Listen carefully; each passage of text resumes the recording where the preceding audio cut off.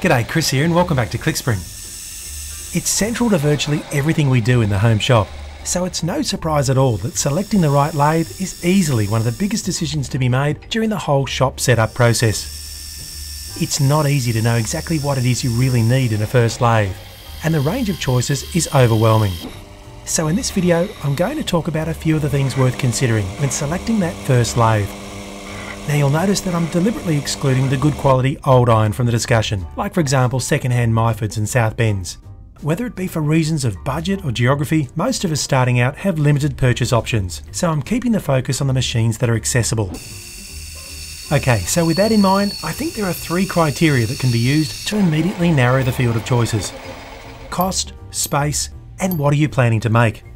Naturally, you can only spend what you have in the budget, but as I mentioned in TGT number 4, on top of the cost of the actual machine, the budget also needs to extend to all of the tooling you'll need to do something useful with it, like tailstock accessories, cutting tools, and maybe a quick change tool post, so keep that in mind too. The space requirement is not just about the footprint of the machine, but also about the extra space you need around it to comfortably use it. You're going to want to get in behind the machine to clean up chips, you'll need occasional access for maintenance, and most importantly, you'll need to be able to comfortably access this area, to access the change gears, maybe change pulley settings, and run overlength stock through the headstock. I'd allow at least a couple of feet to the left of the headstock to make this easy. Okay, so with those two criteria alone, you've probably cut the field down to a manageable number. And you've likely identified the maximum size lathe you can both fit in your space and afford to buy. So the choice now comes down to, what is it that you plan to make? How long and wide are the largest parts that you intend to work with? In what way will the lathe be required to hold them? And keep in mind all of the tool making projects that you're likely to want to tackle as well, beyond the main projects, because there's a fair chance that they might be the limiting factor in your lathe choice. Now there are 4 specifications on a lathe that immediately stand out as the primary limitations: the spindle bore, the swing over the carriage, the swing over the bed, and the bed length. The first number is fairly straightforward. That's the maximum diameter of rod stock that will freely pass through the spindle. So anything with a larger diameter and you'll need to cut the stock to length with a small chucking allowance, which inevitably wastes a little material. Or if it's a long part, the limitation might mean that you need to run it out on a steady rest to put in the features, instead of being able to chuck it normally. The swing over the bed and the bed length are the 2 parameters by which lathes are generally identified. A 9x20 lathe, for example, can in theory accommodate a 9-inch diameter part over a 20-inch long bed. Now, one or more of these parameters will likely be a limiting factor for the projects that you'd like to tackle. Take for example clockmaking, where most of the parts are fairly short, so bed length is rarely a limiting factor. But the swing over the bed is certainly a limiting factor on the largest clock wheel that can be cut, which in turn limits the size of the clock projects that can be attempted. It's also worth keeping in mind the small parts that you intend to make too.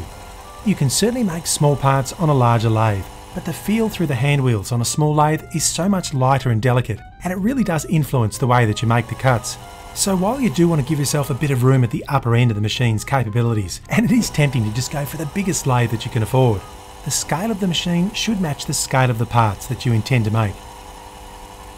Okay, so now let's have a closer look at a few of the features that are worth paying attention to. And to kick things off, this is one that rarely gets discussed, but I think is essential. Because if you'd like to use the lathe for cross-slide milling operations, like for example wheel cutting, then the most convenient way to make that happen is by mounting everything on the cross-slide with T-slots. If the lathe doesn't have T-slots, then you'll have to invent an alternative solution, so keep it in mind. Now you probably don't need too much encouragement from me on this one. A quick change tool post pretty much recommends itself. But what I wanted to mention is that they often can require a bit of work to fit. The red lathe required a new post and a small amount of machining done on the tool holders to bring the cutting tool down to centre height. For the blue lathe, this post will need to be pushed out and a bit of work done to fit a new one. Now it's all fairly straightforward if you've got the other machines like a mill and so on all sorted out. But not so much if this is your first big purchase, so again, keep it in mind. The work on modifying this assembly will make a good project video. So my quick fix for now is to just swap out the whole assembly for the spare SC4 top slide that was once fitted to the green lathe. Okay, in my experience, this is the great weakness of the import lathes, and it's a difficult one to properly fix. So I'd suggest when you've got it down to a short list, be sure to do some serious digging on this subject to see what other owners have to say about their machines. It does seem as though the larger machines are less prone to the issue, and my own experience bears that out. The blue lathe isn't perfect, but it's streets ahead of the red lathe, and really the only difference is size. It's bigger, wider and heavier, and that seems to make all of the difference. In any event, it's going to really bug you if you get a weak tailstock, so do some homework and see what you can find out about the machine that you've got your eye on. Soon after I purchased the red lathe, I noticed a slight shimmer pattern on the facing cuts. And it turns out that what I was seeing was a very light radial wave pattern being generated by the gear noise travelling down the spindle. The impact of each tooth meshing with its counterpart was actually printing on the work. Now it's common enough to have been reported in even the best quality gear driven lathes, so it's not fair to blame the lathe necessarily. But a pulley driven lathe doesn't exhibit this behaviour and is generally much quieter when running, so that might be something worth considering. The red lathe has an unhardened bed, and the bed of the blue lathe is hardened and ground. Personally, I think a hardened bed is fairly important. It'll extend the lifespan of the machine, and also give a small measure of protection against those moments when you inevitably drop something on the bed. Now it's not an option for the Sherline, but it is usually an option with some of the larger import machines. You'll probably only care about this one if you have a regular need to cut left-hand threads. The blue lathe has a reversible lead screw mechanism as standard, so it's ready to go. The red lathe requires the manual swap of a gear and spacer in the gear train, so it's a little less convenient, but it's still capable. And most import machines will fall into one or the other of these two situations. The Sherline is a little different, with a dedicated thread cutting attachment, which as it happens can also produce a left-hand thread. I've never used it, but I'll put a link to it in the text below. This one is definitely worth considering. Each of my machines has a different mechanism to achieve the result, but the most interesting method is certainly this one. It does a great job of keeping the chips out of the lead screw thread so that they don't clog it up. Okay, so the point that I'd like to make here is that occasionally an opportunity presents to get additional use out of some components based on your choice of machines. For example, I chose a lathe and mill both with a number 3 Morse taper spindle so that I could share collets and a single collet chuck between them. Now it's not a huge deal, but it does simplify things just a little, and it might end up saving you a few dollars. Another example is the fact that the Sherline can be used as a milling and drilling attachment on the cross slide of a larger lathe, effectively doubling its role in the shop. So keep an eye out for these sorts of opportunities. They just might swing your decision in a particular direction. In this regard, the Sherline is excellent, but the 2 import lathes leave a lot to be desired.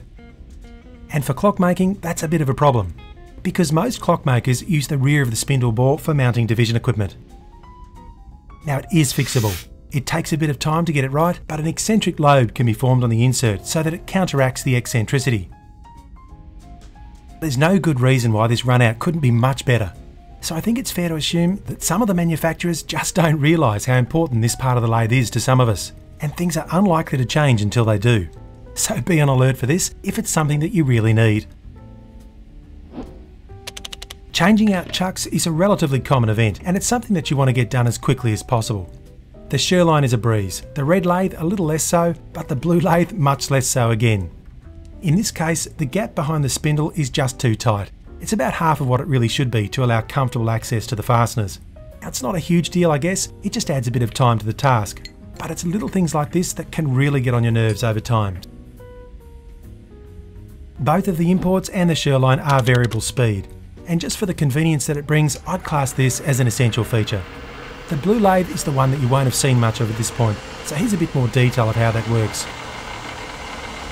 It's super smooth and surprisingly quiet. In fact, I think the cooling fan might be louder than the actual motor.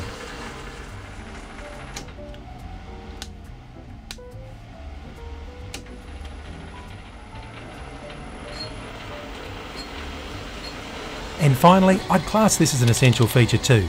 The Sherline is of course all manual, and the range of the machine is fairly limited, so a power crossfeed doesn't really seem necessary. But the other 2 machines can potentially chuck a very large surface, and you would definitely notice the difference in the surface finish between hand-fed and power-fed on that scale. So if it's possible to get a power crossfeed in the machine that you're considering, then I'd suggest definitely do so. Now, one thing I haven't mentioned is how important levelling is to the lathe performance. All lathes need to be properly levelled before use, and that term is a little unfortunate because it sounds like I'm talking about making something horizontal, when really what I'm talking about is taking the twist out of the lathe bed. Straight out of the packing crate, all of these lathes will have a light twist to the bed, and so are turning some sort of taper. The bed needs to be straightened out or levelled so that it then turns a true cylinder. Now, there are plenty of videos out there showing the process, and I'll put some links in the notes below. But one thing worth pointing out is that most of those videos show big heavy lathes being levelled, or more correctly twisted, by simply jacking up one corner of the lathe stand from the floor. An alternative approach to consider for these smaller benchtop machines is to lightly shim directly underneath the feet of the bed, and then crank down on the fasteners to generate the force required to twist the bed straight.